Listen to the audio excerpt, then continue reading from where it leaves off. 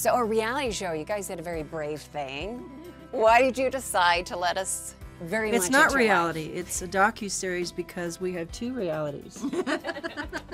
We decided to do it because our relationship is in a constant state of healing and in a process that's much greater than ourselves. And we have a man named Ted who reminds us to take a look at our part instead of focusing on the other. This is what I learned from Ted. You're not responsible for what you don't know. But once you do, you are. He'll say to me, "What could you have done better?" I want to be part of the healing.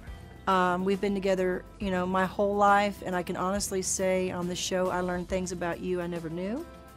I learned how to negotiate and be proactive and not reactive. I learned how to love, honor, and be reverent, even when disagreeing.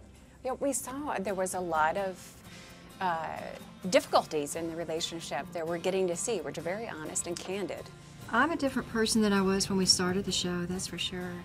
And one thing I hope that happens for other families is that it makes them challenge their thoughts about their own family, or maybe even how families are in general. The thing that I'm really proud of is that Wynonna and I did our own personal work. We call Ted our big toe because he helps us stand up and then go in the right direction. But I'm enormously proud. I'm terrified because we didn't get creative control or anything, so we'll be seeing it. So it's very much reality. It's unscripted. Yes. It's unscripted, and it is the good, bad, and the ugly. We wouldn't, well, I'll speak for myself. I wouldn't have done it any other way, though. At this point in my life, I'm just kind of hoping that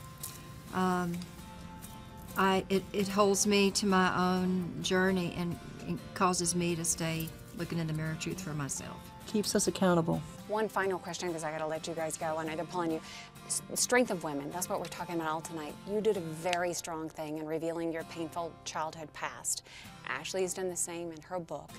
And has been so brave, because I know that she wants All three to of help us people. have. Because the stuff she's saying is true. All the stuff in the book about her unhappy childhood, it's all true. I think it's key for us to spend time figuring out our own reality. Every unhappiness is tied to a story, and we have to go back and figure out our stories. And then it's our stories that connect us. And the veil has been lifted. Secrets keep you sick, and families will heal once they get real.